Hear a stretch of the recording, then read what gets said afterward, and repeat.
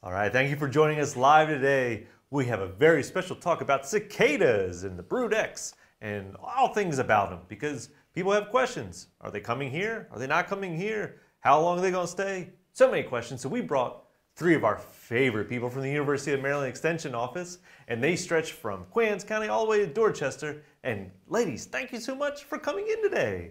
Oh, thanks for having us. Yeah, Thanks for having us, Bruce. Give us a chance. Introduce yourself. Tell the people who you are and which part of the Extension Office you're with. Sure.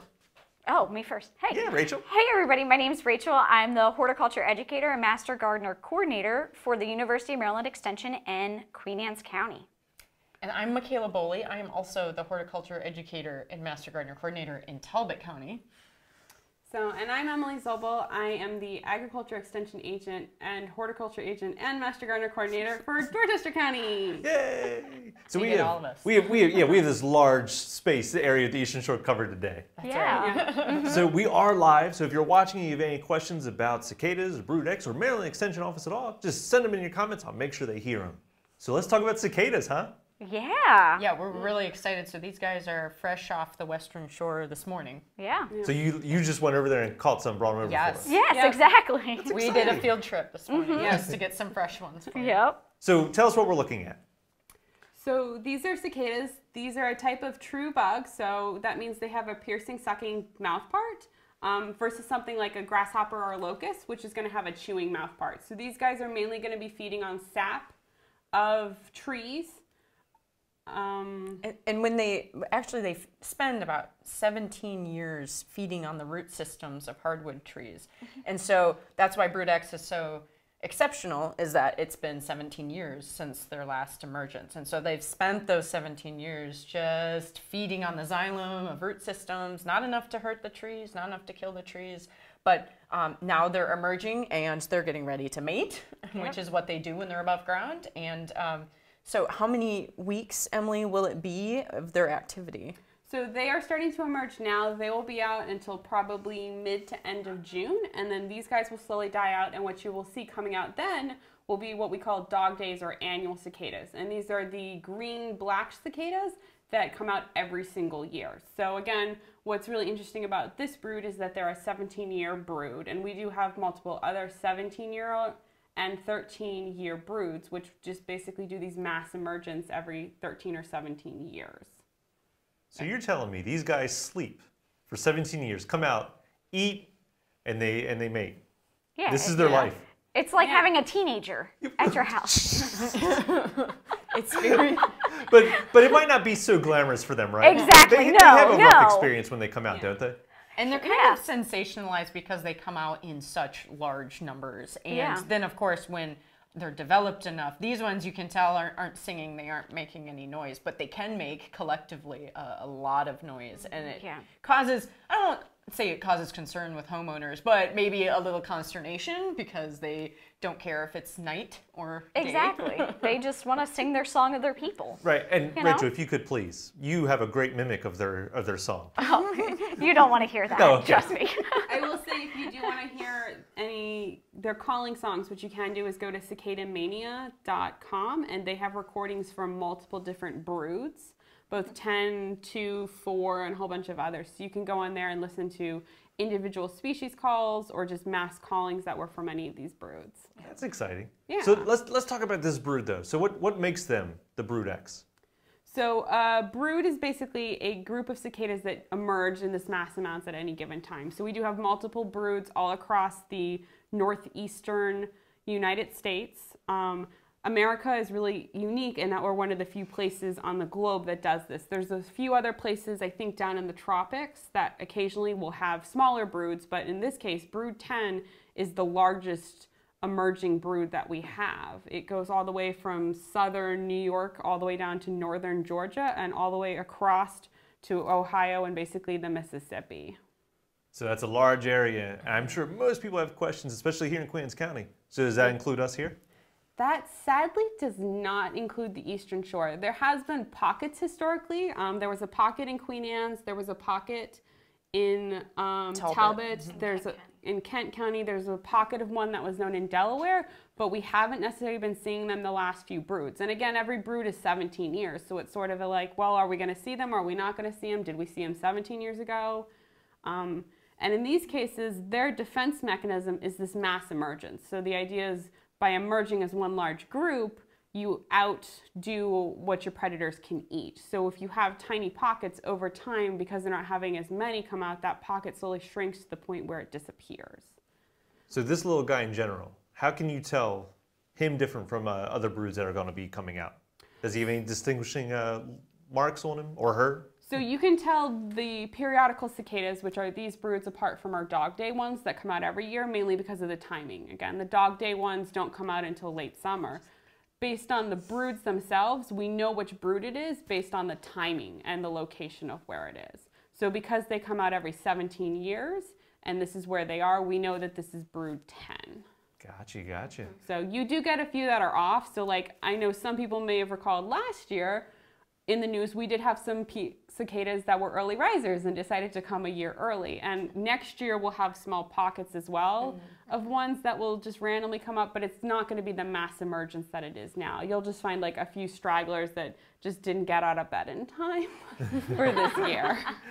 Yeah, they slept in. They slept in an extra year. They hit snooze. And So, oh, good. No, go ahead. no, I was just going to say, so we do get a lot of questions about why they aren't out here on the Eastern Shore. And number one, the big barrier between us and the Western Shore is the Chesapeake Bay. And They hate traffic. They hate traffic. Right, yeah, that Bay Bridge traffic, it'll get you on Friday. They don't like sunny beaches. No, they can't fly very well. So to do that distance across the bay would take more effort than they're probably capable of. But we also have a high water table, and our soils really just aren't conditions that they favor. So we won't find them as much out here on the Eastern Shore for those reasons. Sure. From a historical standpoint, also with the glaciers, like the Eastern Shore was covered a lot more than say like the Western side. So like the populations established there quicker and were able to, generate more. Because again, it's that mass emergence. A handful in one given place is not necessarily going to reproduce enough to have the next generation flood the predators the way that they need to make it a stable population that's going to continue. Got you. And we are live, so if you have any questions for them about cicadas, please let us know. But I'm going to keep peppering you with a couple more, if that's okay. Oh, that's awesome, great. yeah. So a lot of people, when they come out, they're actually kind of scared. I mean, not everyone, but there are some people that are fearful of them. Is there anything to be fearful of? I mean, maybe not even physically, but to the environment around you? No, I don't. No, so Not really at all. If you live on the Western Shore and you have like newly planted trees, then you might want to go ahead and get a net to put over them. And they have specific cicada nets that you can tie around your tree because they do like to chew on the foliage, and they will. don't chew on I'm foliage. sorry. They I'm don't sorry. have chewing mouth parts. That's okay. right. Sorry. They just gum it? And they'll deposit their eggs in the stems of the tree, so that might weaken those newly planted shrubs and trees a little bit. So if that's the case, then you might want to cover those trees with a net. And really, it's the younger trees that are most susceptible Exactly. to damage. Large established trees, they go for the twigs that are much smaller, so they're smaller than a pencil, smaller than your pinky. Yeah, Yeah. pinky And sized that's twigs. what they can oviposit on. And so, maybe the tips of larger trees will be affected, and you'll see them drop later in the summer.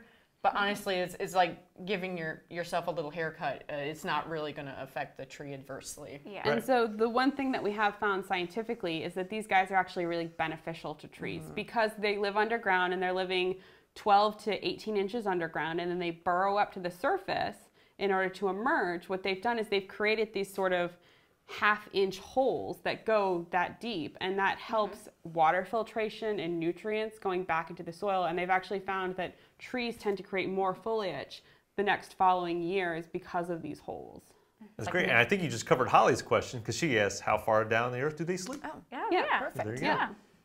And really, the cue for them to come up is warming soil temperature. So this week, our soil temperatures are starting to get to that perfect point. It's 64 degrees. 64 degrees Fahrenheit. So they like it a little warm too. Just like us, we're ready for summer. They're ready for summer too. So they start to come up, and that's when you'll start to see them kind of start to emerge. They're more nocturnal in their habits of emerging from the soil. Yeah. So we won't see that as much during the daytime, but that doesn't mean you won't see them crawling around during the day. Got you. Yeah. Okay. Now let's get super nerdy if we can. We love it. Yeah, okay, good, We're good, here good. for it. So we have male and female Yeah. here today, right? How do we Yeah. know? So let's see, Emily. Do you want to? Let's see which one. I've got a male. Oh, I have a female. It's like collecting cards. Ooh, look what Yeah. I got. So you're just gonna look up their skirts. So you can see this one doesn't have an It's so rude. ovipositor. It's so Yeah. rude. You didn't even take the cicada out to dinner. And you can see on this one, she has a little ovipositor right here. So this is what she's going to make, that little slit in your pencil-sized tree twig, and she'll deposit her eggs right there. And she's going to put about 20 to 30 eggs in each slit, and then she'll just go up and down and do several slits. And then she'll go off and she'll mate again, and then she'll do it to another twig. Yeah. Gotcha. And this just started roughly last week, right? Yeah, about last week. Yeah. And how long are they going to go? So they'll go probably until mid to end of June. Like mid-June, they'll start petering off. You'll have some late ones that will stick around until the end of June, but normally by July, these guys will be gone. Gotcha. How about long, like super long term? So do we find when these broods are hatching and they're coming out, are their numbers bigger than they were 17 years ago, or is this like a dwindling thing? So the thing is since it's only 17 years, we don't necessarily have a lot of scientific data to Sure. tell us that. So one thing that actually we're asking people to do is to help us with citizen science, which is if you find these someplace, you can download an app called Cicada Safari, and it's free. You can get it both at the I don't know what the Apple Store is. It's the Google Play on, you know, you can get it wherever apps are. Wherever your apps We are. can tell what kind of phone you have. It's a flip phone because I'm old school. So you can go in and download it, and it's a free app. You do need to put your GPS on because what it'll do is whenever you take a picture, it'll double check that it is in fact a Brood 10 cicada and not, you know, some other random bug, and it gets uploaded and it gets geotagged so people can track where they are emerging from.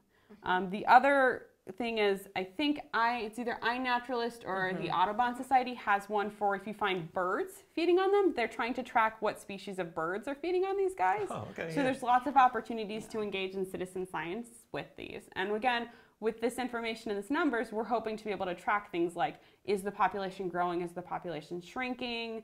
Are they expanding northward? Are they expanding south? Like, where are they?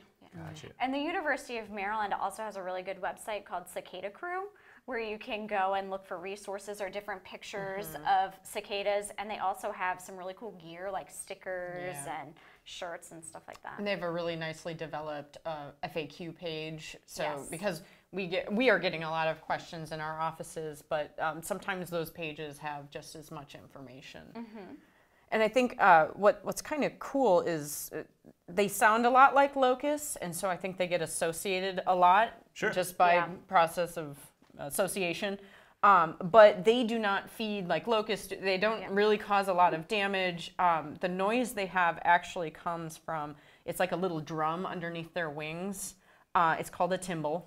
And it vibrates. So it's not actually their wings making the noise, it's the little drum under their wings, and that's what they use to communicate with one another so loudly Right, all right, the right. time. We all enjoy. Yeah. So you can think of it almost as like they'll flick their wings to communicate back and forth with each other, but if they're trying to like call out to get mates or something like that, they're using this drum organ. So you can think of it as like, well, if I want to sing to serenade one person, I can sing. But if I want to attract a big crowd, I'm going to play like a music instrument. That's a good point. That's a good point. Great, cool. So before I let you go, we're going to do some plugging in a second, but what is your favorite cicada fact? Or what's your favorite thing about them? Oh, man. What's neat? Rachel? Oh, you know, there are some that actually have blue eyes that it's pretty rare to find. So I know I was searching for one today when we were looking just to hope that we could get one. So that's mine. And I've seen a lot of naturalist groups on Facebook. They'll share pictures from all over Northern Virginia and the DC area, but we did not see any today. Yeah. I guess my favorite fact is the fact that these are 17 years. It's a long time for an insect to be alive, much less, you know, feeding and then coming out and performing the rest of its processes in like a 6-week Right. period. So Yeah. it's just really impressive that nature can do that. Sure, yeah. My favorite fact. So I'm really fascinated by all the things that eat it. So you're gonna have a wide variety. I love how it dives. Eat it. Well, so you're gonna have birds feeding on it. You're gonna have foxes and squirrels. Your dog's gonna eat these. My Yes. cats are fascinated by the few I have at home. But what's really interesting is we can eat them as well, and they actually have a very cool nutty kind of flavor to them. So you yourself can dine on some cicadas if you'd like. We have a recipe on the Cicada Crew website that has all kinds of things. You can make cookies in it. You can make tacos with them. You can boil them up with Old Bay.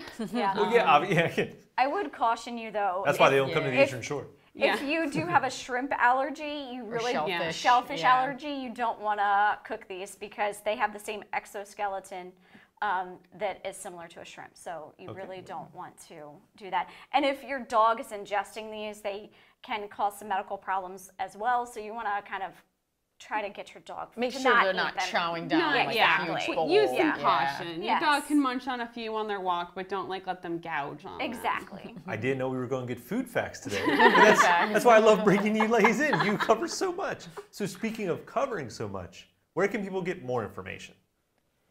So I would recommend, again, the Cicada Crew website is a really great one that has good resources. The University of Maryland Extension Home and Garden Information Center, which is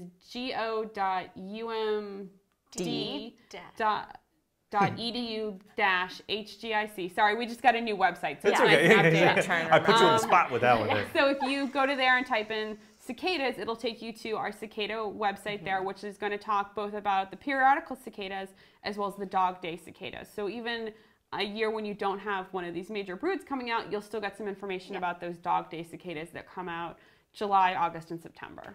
And we're super excited because we're actually the team that does the Garden Time podcast. Yeah. And we have an episode dropping maybe tonight. Hopefully soon. tonight. I need to. Yeah. I'm going to finish it as soon as we get done here. So I'm going to try to get it out tonight, if not tomorrow. You have to morning. now because we said it. I know. This is the pressure. I really have to do it. And we interview popular entomologist Dr. Mike Rout. And he is interviewed by us about the cicadas, the periodical cicadas. And so we'll have more information on that podcast episode. So, please tune in. And you can find our podcast on Spotify and iTunes, wherever you download your podcast from, you can find it. And it's Garden Time, THYME. All right. Thank you so much. That's wonderful. And we do have a couple of comments. We had Patrick who said that he thinks the idea of leveraging citizen science against tracking them is great. We can all be part of the discovery of Brood X. Exactly. And Jeff Straight's watching too, who always watches. He says it's really interesting stuff because we don't get this information normally. So thank you for sharing that. Awesome. Thank you, Jen. And Thanks. we would encourage people to take the time to really travel across the Bay Bridge. Maybe do it, on a non-Friday, so you don't have to worry about Bay Bridge traffic. But this is really a natural phenomenon that only happens every 17 years. Yeah. This is the entomological equivalence of Halley's Comet. So go check them out, and you can find them in parks and playgrounds and just, wander around and really just observe them. They're really fun. They don't bite, they don't sting. You can hold them and pick them up, and they're fairly harmless. So this is a great way, particularly if you have kids or grandkids, to introduce them to the natural world. That's right. So today is a beautiful day. That's right. Travel across to the Western Shore. Listen to the Garden Time podcast while you drive. Pull out your phone with your app that you just downloaded. Track the cicada or whatever's eating them while you're out today, and have a great time. Ladies, thank you so much for stopping by, bringing the friends, and talking about Brood X today. Yeah. Thank Thank you you so much. for having us. We love Thanks for coming. having us. Of Yes. course, yeah. We'll see you next time. Thank you so much for watching. Thank you for your comments. Thank you for sharing and liking our videos. Please watch more on QACTV.com, whether it's on Facebook or YouTube or on Channel 7. And we'll see you next time, sailors.